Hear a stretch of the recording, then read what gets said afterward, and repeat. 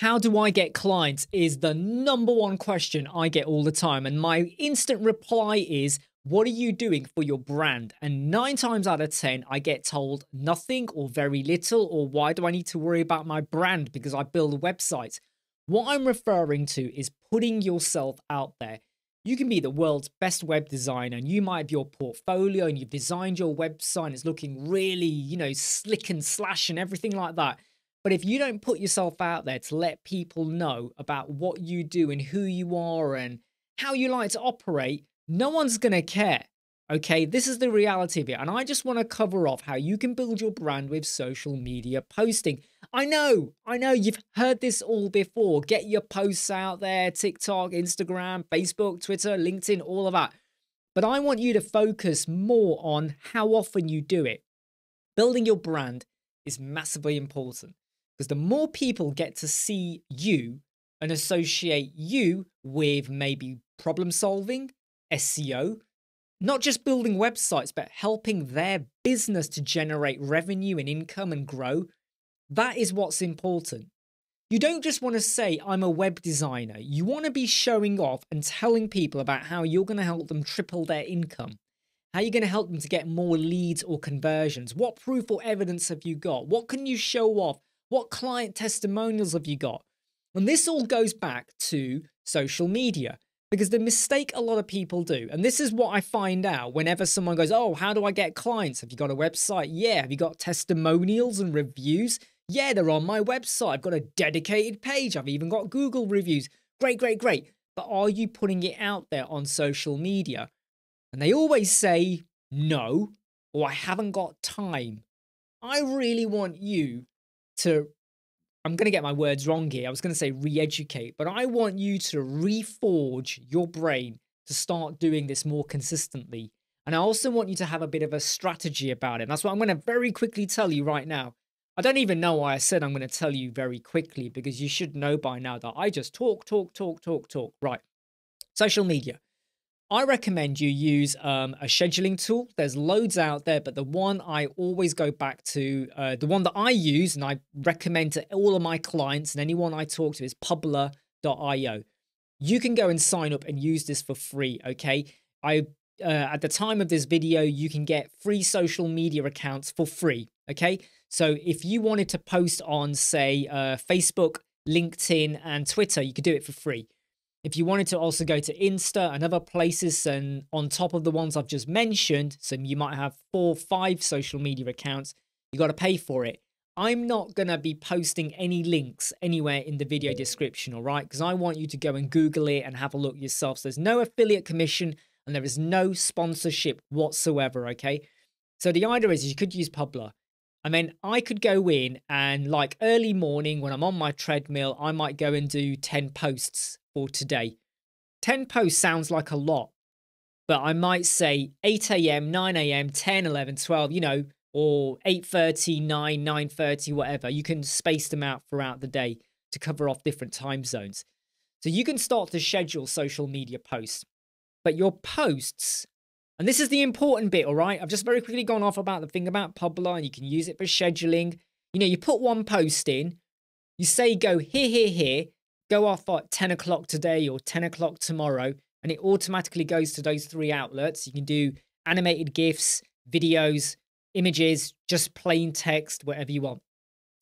But the important bit is what you post. The mistake a lot of people make is, I'm a web designer. I can build your website. I can do your e-commerce. And they might share an image of a website, or sometimes they just share images of themselves.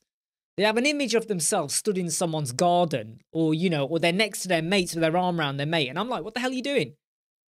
But the social media posts generally are either nothing really about them or their business, or they're all just salesy, right? I'm a web designer. I can build your website for $20. I can build it for $2,000. I can build it for $2 million. There's all these kind of things, right? They're very sales pitchy.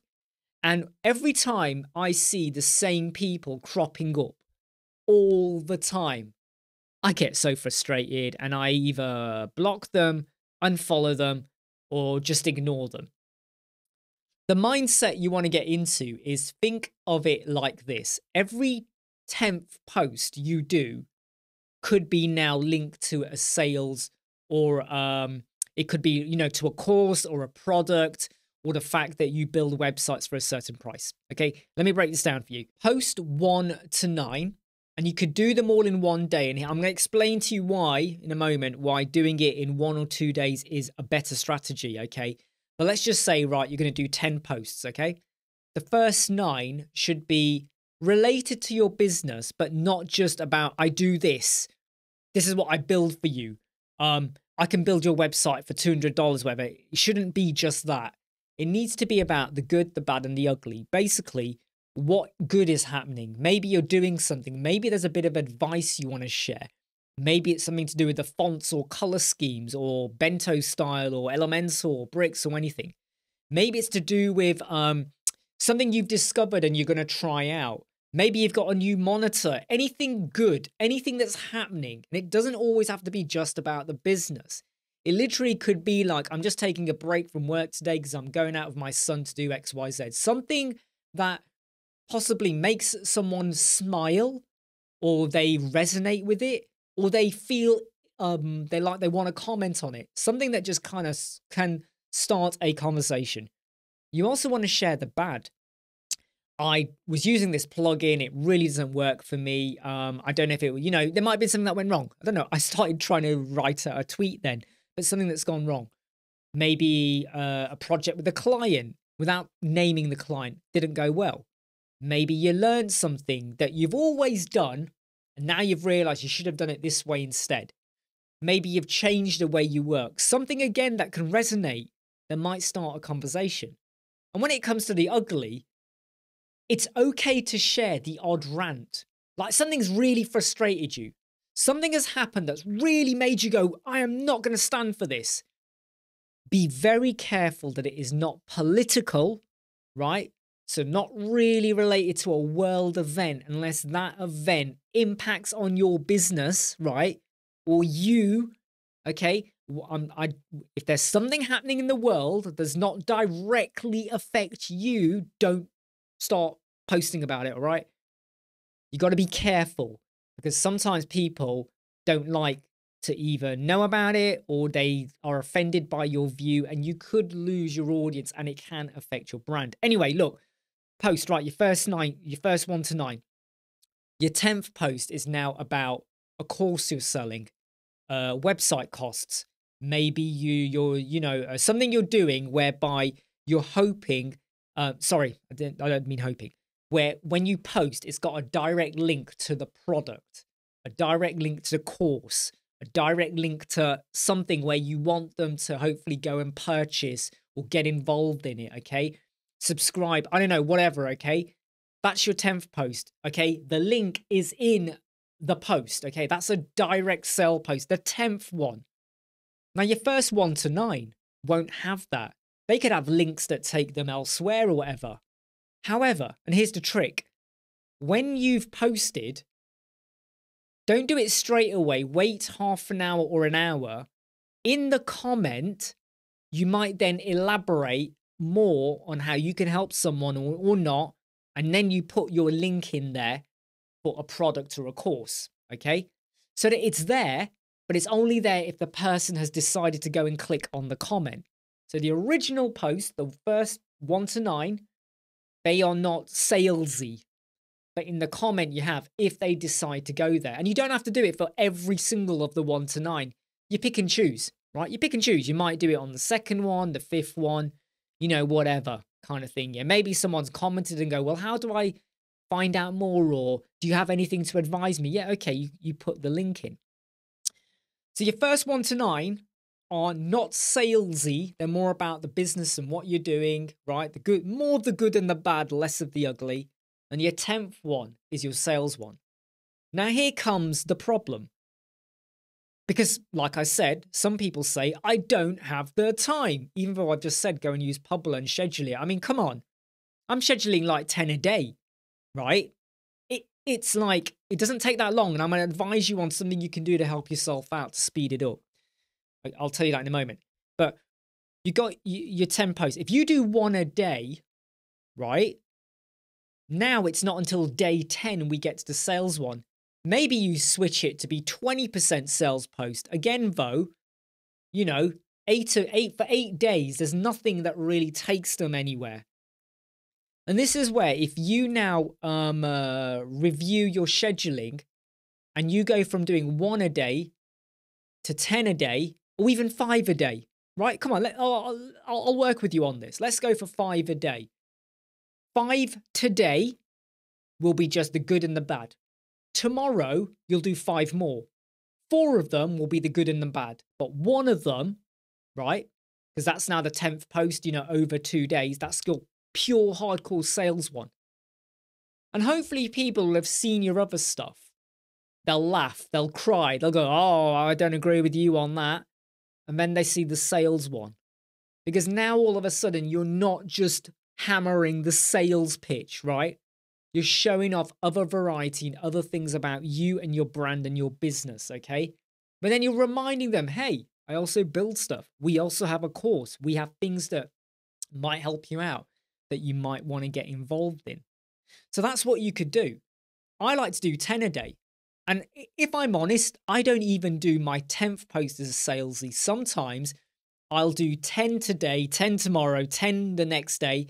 And maybe out of, say, 40, 50 posts I will have done this week, there might be one which is a direct one to the course.